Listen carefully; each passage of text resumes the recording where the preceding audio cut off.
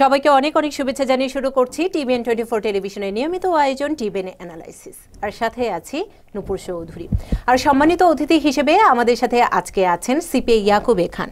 সোমবার মানি তাকে আমরা পাই। কেমন আছেন শুরুতে জানতে চাই? কেমন আছেন? আমি ভালো আছি। আর সেই সাথে আপনাদের অনেক প্রোগ্রামও হলো, বিভিন্ন সেমিনারও হলো। আপনি মূল উদ্যোক্তা ছিলেন। আমাদের থেকে আপনাদের প্রোগ্রাম বেশি, কারণ আপনারা তো ব্যস্ত সময় কাটিয়েছে জাতিসংঘের কাজে ব্যস্ত ছিলেন। তারপরও খুব ভালো গিয়েছে। এটি উৎসবই মনে হয়, বেশি কাজ মানে উৎসব। তো আজকে আমরা কি বিষয় নিয়ে কথা বলবো, আমি একটু দর্শকদের ফোন নাম্বারটিও জানিয়ে রাখতে চাই। শিওর, আমরা কথা বলতে চাই যে আপনাদের যে উৎসব, যেটি যে আপনার কাজ নিয়ে যারা আপনারা উৎসাহিত, এটা নিয়ে আমরা আলোচনা করতে চাই। যে বিশেষ করে একটা বিজনেসের আমরা বিজনেস মাইন্ডসেট নিয়ে আলোচনা করতে চাই। আচ্ছা। এবং এই বিজনেস মাইন্ডসেটে বিশেষ করে বিজনেস ওনারদের কি ধরনের মেন্টালিটি বা কি ওয়েতে তাদের থিঙ্ক করা উচিত বা কিভাবে জিনিসগুলো এক্সিকিউট করা উচিত, সেগুলো নিয়ে আমরা একটু আলোচনা করতে চাই আজকে। আমি একটু ফোন নাম্বারটি জানিয়ে রাখতে চাই। প্রিয় দর্শক, যদিও আমরা বিজনেস সংক্রান্ত আলোচনা করব, তবে ট্যাক্স সংক্রান্ত যে কোনো প্রশ্ন কিংবা মতামত আপনাদের যদি থাকে, তাহলে আমাদের সাথে সরাসরি যুক্ত হতে পারেন। আমরা সরাসরি আছি 6463079828 এই নম্বরে। এছাড়া সরাসরি আছি ফেসবুকে www.facebook.com/tbn24USA। সিপি ইয়াকুবে খান, শুরু করব কোথা থেকে? আমরা শুরু করতেছি, আমরা সবসময় নেগেটিভ দিয়ে শুরু করি, যে বিশেষ করে ইতিবাচকভাবে শুরু করতে চাই। রাইট, আমরা শুরু করতে চাই পজিটিভ দিক দিয়ে। বিশেষ করে যে একটা বিজনেস করার জন্য একটা বিজনেস আমরা শুরু করে দিয়েছি, বা যারা অলরেডি বিজনেস করছেন আমাদের কমিউনিটিতে, বা যারা করতে চাচ্ছেন তাদের জন্য কিভাবে পজিটিভ ইম্প্যাক্ট বা কিভাবে আমরা চিন্তা করতে পারি যেটি বিজনেস ওনারদের জন্য ইজ হেল্পফুল। তো এভাবে চিন্তা করতে গেলে বিশেষ করে আমরা যে ইস্যুগুলো আপনার নেগেটিভ কোনো কিছু, বা আপনার যদি বিজনেস আনসাকসেসফুল রেকর্ড ভারী না থাকলে কিন্তু আপনার যে পজিটিভ ওয়েতে বা আপনার সাকসেসফুল হওয়ার যে মেন্টালিটি বা যে কী করণীয়, এই বিষয়গুলো কিন্তু আসবে না। সো এই বিশেষ করে স্মল বিজনেসের একটা খুব হাই নাম্বার অফ বিজনেস এগুলো বন্ধ হয়ে যায় উইথিন 3 to 5 ইয়ার্সের মধ্যে। বন্ধ হওয়ার পিছনে কারণগুলি হচ্ছে বিশেষ করে তাদের পুয়ার প্ল্যানিং বলেন, আপনার ক্যাশ ফ্লো ইস্যু বলেন। স্পেশালি যখন একটা স্মল বিজনেস শুরু হয়, তখন কিন্তু তারা ওইভাবে যতটা পরিকল্পনা করে করা উচিত, যতটা বিজনেস প্ল্যান থাকা উচিত, যতটা ফান্ডিং দরকার, হয়তো যখন একজন ইন্ডিভিজুয়ালি শুরু করছেন তখন তার কিন্তু আনলিমিটেড ফান্ড নাই। যখন ইন্ডিভিজুয়ালি শুরু করছেন তখন কিন্তু তার হয়তো অ্যাবিলিটি নাই যে ব্যাংকে গিয়ে তার এডিশনাল ফান্ড প্রয়োজন, সে এডিশনাল ফান্ড নিয়ে যাচ্ছেন। ওইটা একটা সময় আপনি যখন সাকসেসফুল হচ্ছেন বা আপনার বিজনেস যখন গ্রো করছে, তখন আপনি ব্যাংকে গিয়ে আপনি যদি সাবমিট করেন যে না আমার বিজনেস ভালো করছে, আমি এডিশনাল ফান্ডিং চাই, তখন তারা কিন্তু সহায়তা করবে। বাট যখন ইনিশিয়াল স্টেজ, যখন আপনি একেবারেই আপনার যুদ্ধ করছেন এই বিজনেসটাকে এস্টাবলিশ করার জন্য বা সাকসেসফুল করার জন্য, যে মেক শিওর যে আমার বিজনেসের থেকে যে প্রফিট থেকে আমার খরচগুলো আমি বহন করতে চাই। আচ্ছা, এই সময়ে কিন্তু আপনার আপনি কিন্তু নেগেটিভে আছেন, স্টিল কিন্তু আপনার প্রফিট এখনো এনাফ না to cover your fixed cost. তার মানে পরিকল্পনাগুলো আগেই করে ফেলতে হবে। পরিকল্পনাগুলো আগে করতে হবে এবং খুব পরিকল্পনাগুলো করতে হবে। এবং পরিকল্পনা আমরা যতই করি না কেন, বিশেষ করে আমাদের কিন্তু কাজ করতে হবে। কাজ ছাড়া আপনি যতই সুন্দর পরিকল্পনা করতে পারি না কেন, বা বিজনেস প্ল্যান থাক না কেন, পেপারে সবকিছু থাক না কেন, but still we have to do the work.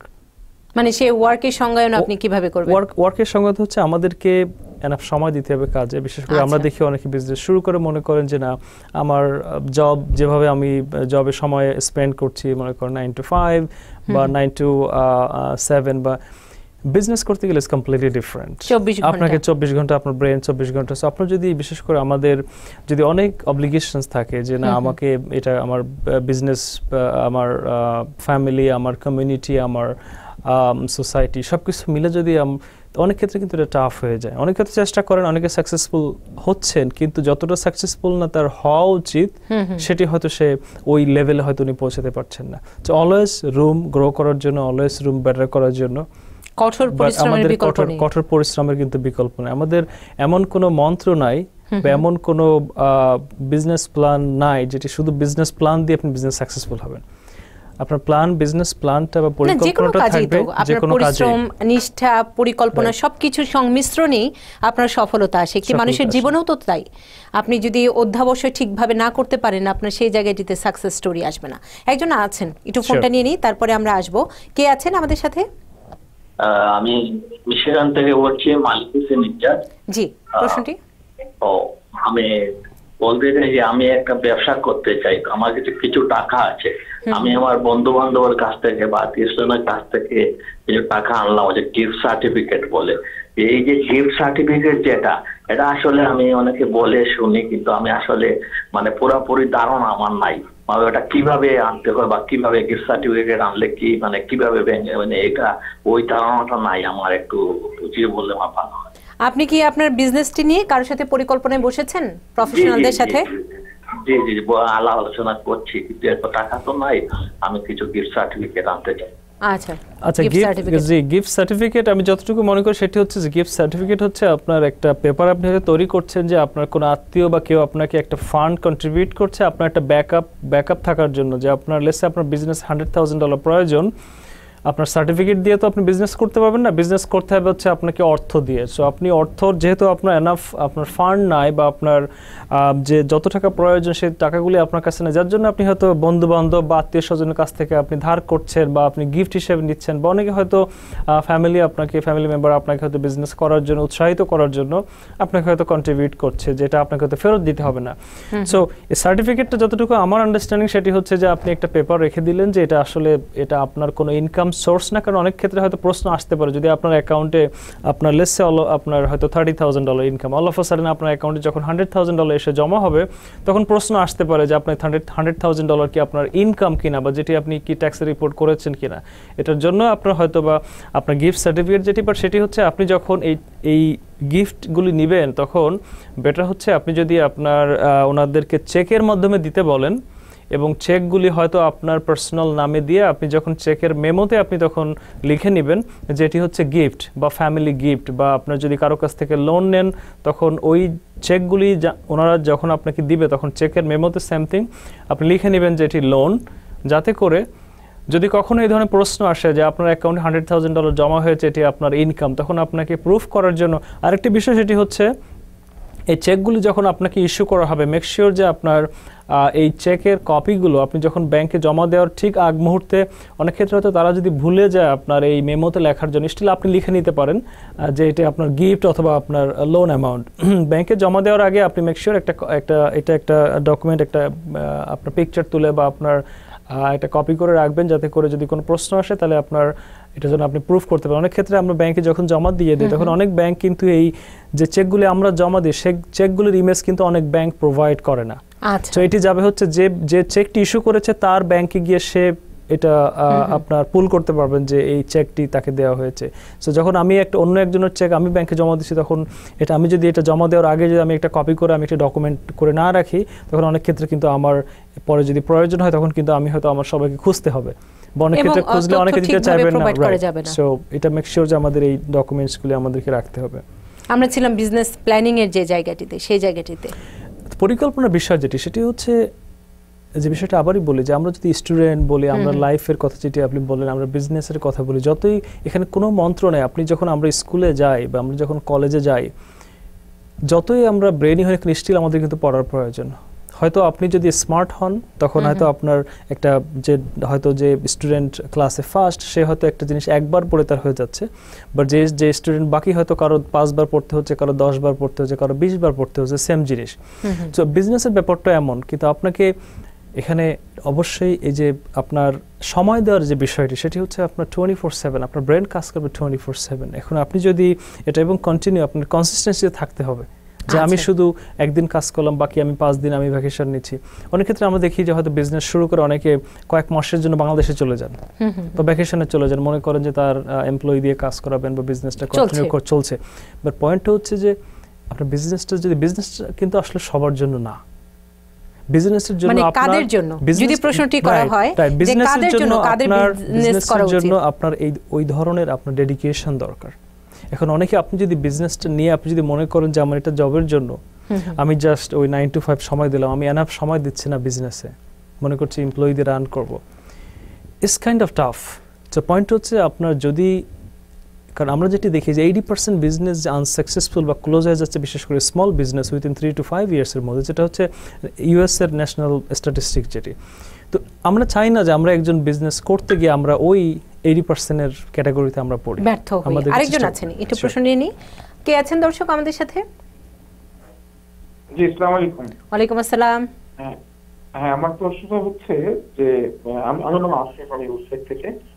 আমি প্রশ্ন হচ্ছে আমি একটা রেস্টুরেন্ট ওপেন করতেছি এক পার্টনারে। আমার আছে এলএলসি, 2 পার্টনার্স এটা। আমার প্রশ্ন হচ্ছে যে আমি যদি ধরেন যে টাকাটা আমি ইনভেস্ট করব সে টাকাটা তো ধরেন আমি প্রপার চেইনে আমি ব্যাংকের মাধ্যমে ইনভেস্ট করতেছি, বাট আমার পার্টনার ধরেন আরেক দেশ থেকে আসতেছে, সে যে ইনভেস্টমেন্ট করতেছে, এখন ধরেন পার্টনারের সাথে তো সবকিছু ধরেন তো ক্লিয়ার আমার হতো, অনেক সময় অনেক ফিনান্সিয়াল ইস্যুতে বলা যাচ্ছে না, বাট কখনো যদি তার প্রপার চেইনটা যদি না থাকে পার্টনারের এই টাকা পয়সা আসার বা টাকা পয়সা ইনভেস্টমেন্টের, তখন আমি এজ এ পার্টনার কতটুকু ক্ষতিগ্রস্ত হতে পারি জাস্ট জানার জন্য। আচ্ছা, কি বলবেন? জি জি, ধন্যবাদ আপনাকে। জি জি, খুব খুব ভালো একটি বিষয় এটা, এবং আমাদের বিশেষ করে শুধু আপনার না, আমাদের বিশেষ করে আমরা প্রবাসী বাংলাদেশিদের অনেকেই দেখে এই ধরনের ইস্যু তৈরি হয়। সেটি হচ্ছে হয়তো বাংলাদেশ থেকে কেউ নতুন আসছেন, হয়তো এখন কাগজ হয়ে পারেনি, বা হয়তো স্টিল ওনারা চেষ্টা করছেন বিভিন্ন ধরনের বিজনেস ভিসার জন্য। তো প্রশ্নটি হচ্ছে, যখন একটি হচ্ছে আপনার এখানে লিগ্যাল সাইড আছে, লিগ্যাল সাইডটা বিশেষ করে আপনাকে প্রশ্ন করতে হবে যখন আমাদের স্টুডিওতে যখন অ্যাটর্নি থাকেন, তখন অ্যাটর্নির কাছে প্রশ্ন করলে যে লিগ্যাল সাইড যেটি, বাট আমি যে নর্মাল প্র্যাকটিস যেটি সেটি আমি বলছি। যখন আপনি কন্ট্রিবিউট করছেন, আপনার পার্টনার কন্ট্রিবিউট করছেন, তো বিশেষ করে যখন ফান্ডটি আসছে, বিজনেসের একটা জিনিস আপনাকে খেয়াল রাখতে হবে, বিজনেসে যখন কোনো টাকা ইন হয়, যখন কোনো ডিপোজিট হয়, বা যখন কোনো মানি আপনি অ্যাড করেন বিজনেসের ব্যাংক অ্যাকাউন্টে বলেন বা যে কোনো ওয়েতে, প্রতিটা ডিপোজিট, প্রতিটা মানি যেটা বিজনেসে আসে, প্রতিটা মানিকে কনসিডার করা হয় সেল হিসেবে বা রেভিনিউ হিসেবে, আনলেস আপনি যদি প্রুফ করতে পারেন যে এটি আমার সেল না, এটি হচ্ছে আমার কন্ট্রিবিউশন, বা এটি আমি লোন নিয়েছি কোনো জায়গা থেকে। তো এখন প্রশ্নটা হচ্ছে, এখন আপনি যখন একটা ব্যাংক চেক, আপনার পার্সোনাল অ্যাকাউন্টে ব্যাংক চেক নিয়ে আপনি আপনার বিজনেস এলএলসি অ্যাকাউন্টে জমা দিচ্ছেন, তখন এটা একটা প্রুফ থাকবে, আপনার একটা সোর্স থাকবে যেটি আপনার পার্সোনাল ব্যাংক অ্যাকাউন্টে একটি চেক আপনার অ্যাকাউন্টে ক্লিয়ার হয়েছে। যদি আপনার প্রয়োজন হয় তখন আপনি আপনার পার্সোনাল অ্যাকাউন্ট থেকে আপনি চেকটা কিন্তু আপনি শো করতে পারবেন যে টাকাটা পার্সোনাল অ্যাকাউন্ট থেকে আসছে, বা যদি ওয়ার ট্রান্সফার হয়, যদি আপনার বা ব্যাংক টু ব্যাংক ট্রান্সফার হয়।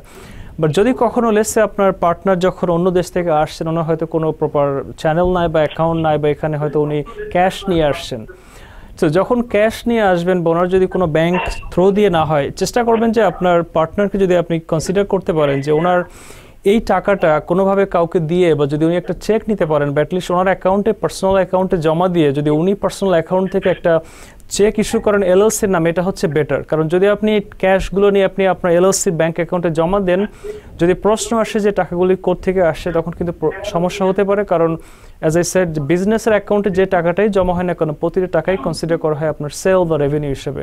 তো যদি আপনি ক্যাশ জমা দেন, তখন এটা কিন্তু প্রুফ করা টাফ হয়ে যাবে, এটা আপনার কন্ট্রিবিউশন বা আপনার পার্টনারের অ্যাকাউন্ট থেকে এটি আসছে। তখন কি দায়ভার দুজনেরই? তখন বিজনেসের দায়ভার হয়। বিজনেস যখন, যদি বিজনেসের $100,000 বিজনেসে জমা হয়েছে, যদি এটা কোনো কারণে অডিট হয়, বা তারা যদি এটা ডাউট করে, যদি আপনাকে এটার উপর ট্যাক্স পে করতে হয়, তখন কিন্তু হোল বিজনেস কিন্তু এটা সাফার করবে।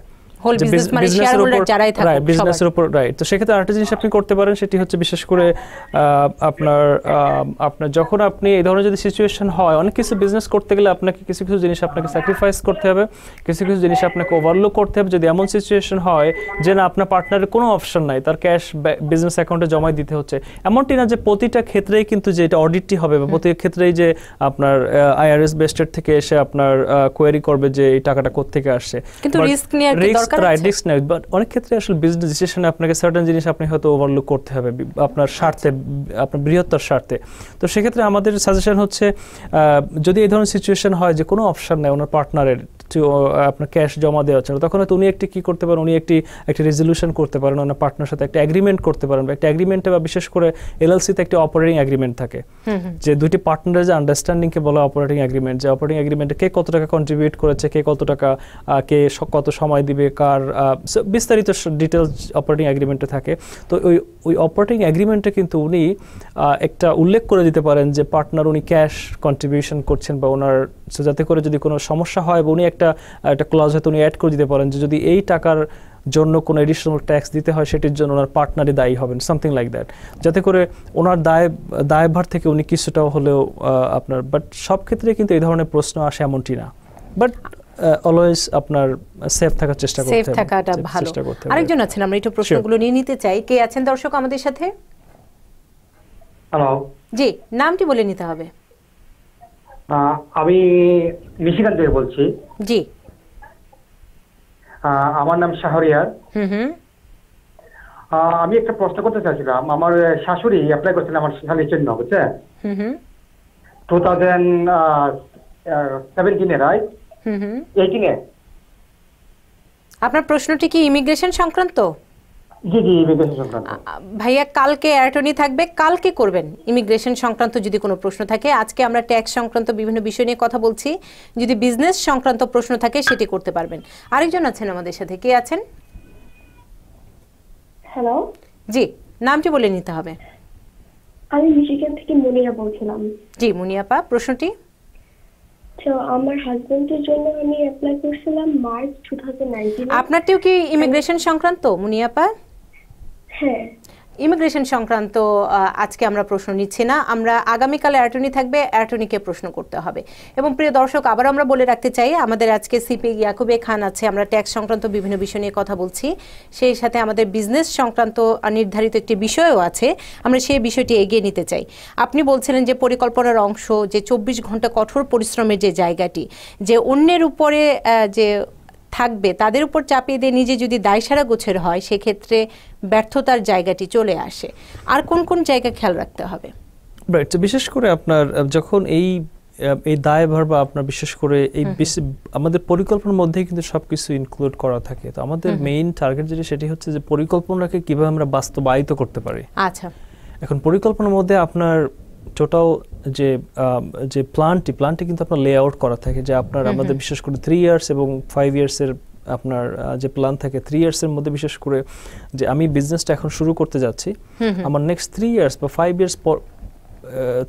ইয়ার্স পর্যন্ত আমার বিজনেসটা কিভাবে রান করবো, কিভাবে আমাকে এটা, মানে সাধারণত কি 5 বছরের পরিকল্পনা করতে হয় না 3 বছরের করলেও হয়? আপনি বিভিন্ন ভাবে করতে পারেন, ডিপেন্ড করে আপনার বিজনেসের উপর, ডিপেন্ড করে আপনি কোন ইন্ডাস্ট্রিতে আছেন, ডিপেন্ড করে আপনার সিচুয়েশনের উপর, কি ধরনের বিজনেস সেটির উপরে। একজন আছেন, একটু প্রশ্নটি নিয়ে নিই। কে আছেন দর্শক আমাদের সাথে? আসসালামু আলাইকুম। ওয়ালাইকুম আসসালাম, নামটি বলে নিতে হবে। আমি মহসিন বলছি। আমার বাংলাদেশে একটা প্রপার্টি বিক্রি করছি।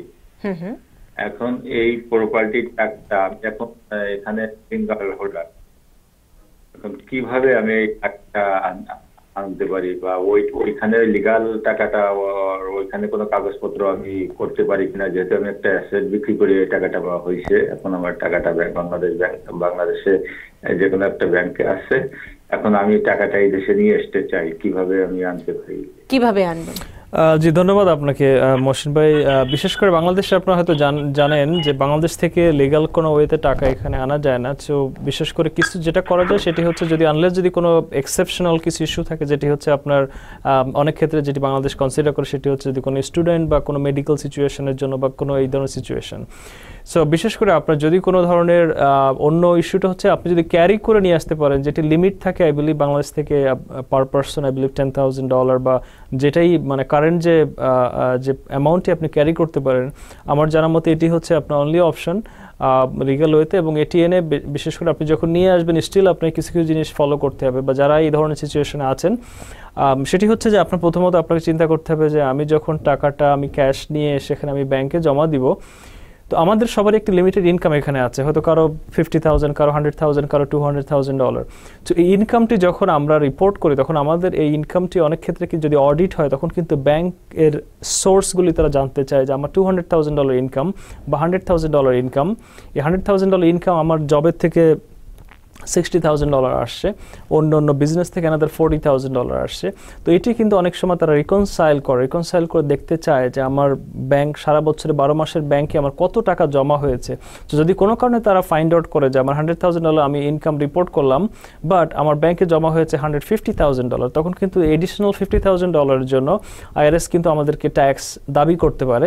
তো এর জন্যই আপনার বিশেষ করে যখন বাংলাদেশ থেকে প্রপার্টি বিক্রি করে আপনার ক্যাশ ক্যারি করে নিয়ে আসছেন, আপনার 4-5 ফ্যামিলি মেম্বার আসছে, হয়তো মনে করলেন যে যেহেতু অন্য কোনো সোর্স নেই, আমাদের অনলি অপশন হচ্ছে ক্যারি করে নিয়ে যাওয়া। আমরা 4 জন আসছি, আমরা $40,000 আমরা ক্যারি করে নিয়ে যাবো, লেটস সে আপনি নিয়ে আসলেন।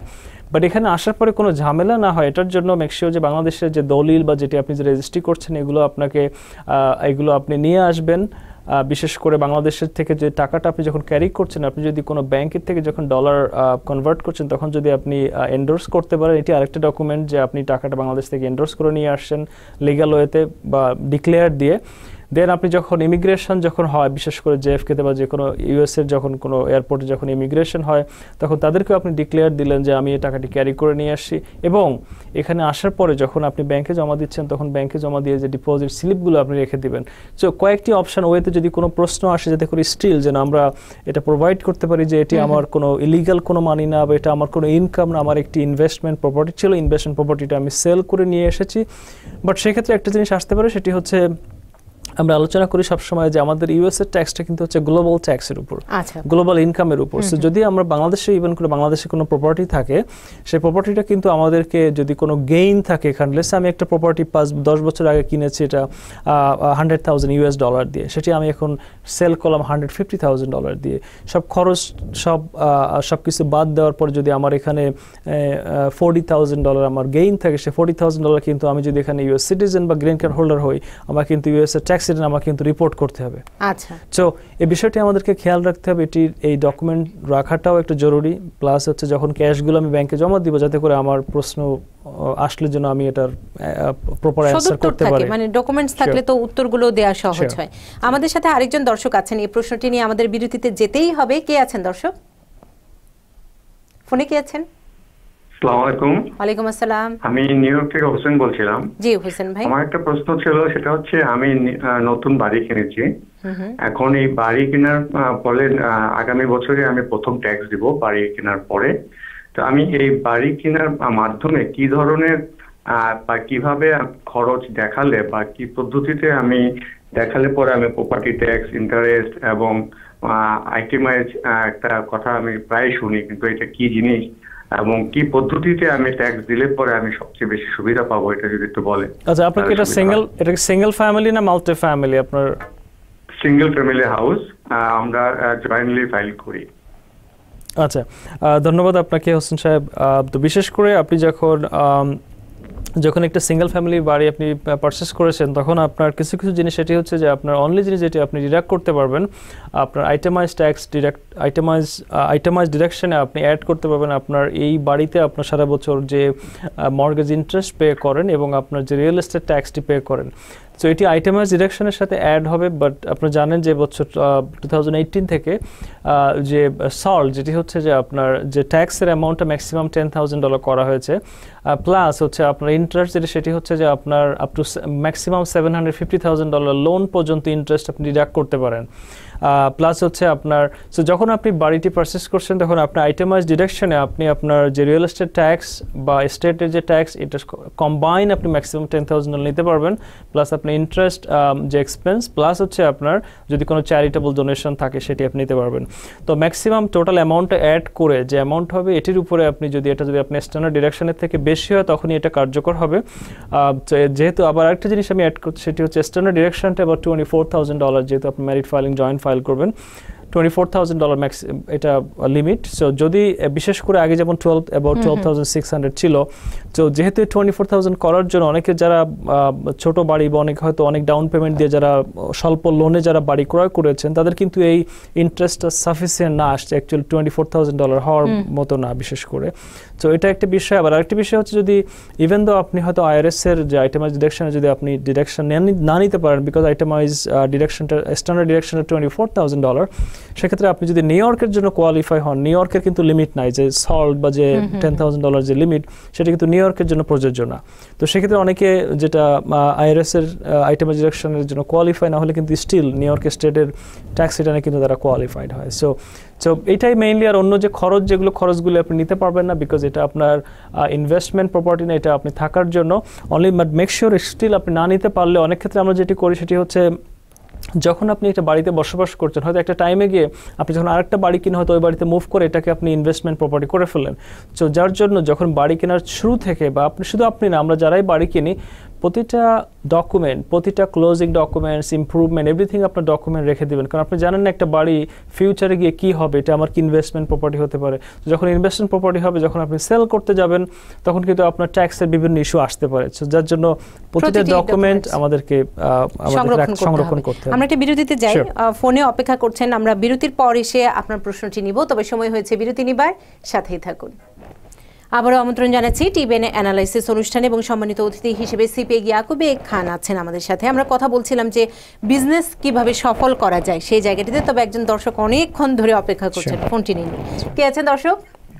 হ্যালো, আসসালামু আলাইকুম। ওয়ালাইকুম আসসালাম। দুঃখিত আপনাকে অনেকক্ষণ অপেক্ষা করিয়েছি। না, ইটস ওকে, সমস্যা নেই। জি, আমার নাম আনিকা, আমি কুইন্স থেকে বলছি। সো আমার কোয়েশ্চেনটা হলো, নেক্সট ইয়ার আমি আর একটা বাড়ি কেনার প্ল্যান করছি। সো আমি রিসেন্টলি একজন মর্গেজ ব্রোকারের সাথে কনসাল্ট করেছিলাম। সো একটা জিনিস আমার একটু খটকা লাগতেছে, এটা আমি এই জন্য আজকে কল করেছি কনফার্ম হওয়ার জন্য। উনার সাথে যখন আমি কথা বলছিলাম তখন আমাকে সেটা বলছে যে আপনি যত পার্সেন্ট ডাউন পেমেন্ট দিবেন তত পার্সেন্টই আপনার আলাদা খরচও আসবে, যেমন এক্সেস ফিস, ক্লোজিং পেমেন্ট, এগুলো সবকিছু অত পার্সেন্টই আসবে। তুমি বলছো আপনি 5% দাম দিলে 5% আরো এক্সেস ফি আসবে, যদি 10% দেন তাহলে 10% এক্সেস ফি আসবে। সো এটা আমার কাছে একটু উইয়ার্ড লাগছে, কারণ আমি যত বেশি ডাউন পেমেন্ট দিব আমার এক্সেস ফিও সাইড দিয়ে বেড়ে যাবে। এটা আসলে কতটুকু ট্রু বা ফলস, এটা একটু কনফার্ম করতে যাচ্ছিলাম। আচ্ছা, ধন্যবাদ আপনাকে। যদিও আমি ব্রোকার না বা আপনার মর্গেজ ফিল্ডের না, বাট যতটুকু আমি জানি সেটি হচ্ছে আপনার এটা আমি একমত না। কারণ হচ্ছে যে আপনি যদি এখন 100% ডাউন দিয়ে কোনো বাড়ি কেনেন, সেক্ষেত্রে আপনার কিন্তু another 100% কিন্তু ক্লোজিং কস্ট আসবে না, বরং ভালো। রাইট, বিশেষ করে রাইট। সো আপনার এটা আমার যতটুকু ধারণা সেটি হচ্ছে একটা সাধারণ ধারণা দেওয়ার জন্য অনেকেই এই একটা আমাদের একটা কমন একটা নাম্বার আমরা ইউজ করে থাকি যে বিশেষ করে হয়তো বিটুইন 4 to 6% ক্লোজিং কস্ট যেতে পারে। এটি ডিপেন্ড করে আপনার কয়েকটি বিষয় ক্লোজিংয়ের জন্য। সেটি হচ্ছে যে আপনার মর্গেজ ব্রোকার কত পয়েন্ট চার্জ করছেন, আপনার বিশেষ করে একটা ক্লোজিংয়ের যে কস্টগুলি আছে, মর্গেজ ব্রোকারের একটা আপনার পয়েন্ট আছে, আপনার আন্ডাররাইটিং ফি আছে একটা, আপনার এখানে আপনার যে টাইটেল ইন্স্যুরেন্স কিনবেন সে টাইটেল ইন্স্যুরেন্সের একটা চার্জ আছে, আপনার মর্গেজ ট্যাক্স আছে। আপনি যত টাকা মর্গেজ নিচ্ছেন মর্গেজের উপর ডিপেন্ড করে আপনি নিউ ইয়র্ক সিটি এবং স্টেটে দুটি ডিফারেন্ট রেট আছে, মর্গেজ ট্যাক্সের একটা অ্যামাউন্ট আছে। আপনি যদি প্রপার্টি কিনতে যান, আপনার অনেক ক্ষেত্রে বিশেষ করে ব্যাংক রিকোয়ার করে যে আপনাকে একটা এসকোরো ফান্ড রাখার জন্য, বিশেষ করে আপনার রিয়েল এস্টেট ট্যাক্স এবং ইন্স্যুরেন্স পে করার জন্য, সেটির জন্য একটা টাকা উইথড্র করে রাখা হয়। কিছু ইন্টারেস্ট যেটি আপনি যদি মিডল অফ দ্য মান্থে আপনি ক্লোজ করেন, তখন ইন্টারেস্টের একটা পোর্শন যে হাফ মান্থের ইন্টারেস্ট আপনার থেকে নেওয়া হয়। এই ধরনের যে কস্টগুলো যদি কোনো ধরনের বিশেষ করে কোনো সিটি বা স্টেটে যদি কোনো ট্যাক্স ডিউ থাকে সেগুলো এটার মধ্যে অ্যাড করা হয়। বাট মেইন যে পয়েন্ট সেটি হচ্ছে যে আপনার ব্রোকারের পয়েন্ট, আন্ডাররাইটিং ফি, আপনার মর্গেজ ট্যাক্স এবং হচ্ছে আপনার যে টাইটেল ইন্স্যুরেন্সের কস্ট। সো এটি এমন হওয়ার কথা না, বাট আমরা যেটি মনে করি সেটি হচ্ছে আপনার যদি একটা বিষয় যদি আপনার ক্লিয়ার না হয়, তখন আপনাকে সেকেন্ড কোনো পার্সন বা সেকেন্ড কোনো ব্রোকারের সাথে আপনি পরামর্শ নেন। যদি সেকেন্ড ব্রোকারের পরামর্শ যদি ভিন্ন রকম হয়, দেন you should go for the third one, যে মেক শিওর অ্যাটলিস্ট দুইজনের ইনফরমেশনটা কারেক্ট। আচ্ছা, সেই জায়গাটিতে আমরা একদম অনুষ্ঠানের শেষ প্রান্তে বিজনেস নিয়ে আমরা কথা বলছিলাম, কি বলবেন দর্শকদের? বিশেষ করে আমরা পজিটিভভাবে যদি আমরা শেয়ার করতে, সেটি হচ্ছে বিজনেস প্রথমত এটি এমন না যে বিজনেস করলেই সবাই সাকসেসফুল হবে, বরং এখানে বিজনেস আনসাকসেসফুল হওয়ার পসিবিলিটিটা অনেক বেশি। তো আমরা যখন বিজনেস শুরু করব তখন আমাদেরকে মেক শিওর হতে হবে যে আমি এই বিজনেসের প্রতিটা জিনিস সম্পর্কে আমার অভিজ্ঞতা আছে, আমার এটার জন্য আমি সময় দেওয়ার জন্য প্রস্তুত, আমার এনাফ ফান্ড আছে। এটি সহজ বিষয় না, বাট আবার অ্যাট দ্য সেম টাইম আপনি যখন ভালো করবেন তখন দেখবেন যে আপনার সব সাপোর্ট চলে আসবে। সো আমাদেরকে চিন্তা করতে হবে যে কীভাবে এই বিজনেসটাকে সাকসেসফুল করার জন্য শুরু থেকে একটা বিজনেসের একটা পরিকল্পনা থাকতে হবে, এবং সে পরিকল্পনাটা মাফিক it could be 3 years 5 years, এবং পরিকল্পনা মাফিক কিন্তু আমাদেরকে এক্সিকিউট করতে হবে। যত বড়ই মন্ত্র থাক না কেন, যত ভালোই বিজনেস প্ল্যান থাক না কেন, আমাদের বিজনেস প্ল্যানটা কিন্তু শুধু এনাফ না। আমাদের সাকসেসফুল হওয়ার জন্য আমাদের এটার জন্য কাজ করতে হবে এবং অগাধ পরিশ্রম করতে হবে। যারাই সাকসেসফুল হয়েছেন তারা কিন্তু অগাধ পরিশ্রম করেই কিন্তু সাকসেসফুল হয়েছেন।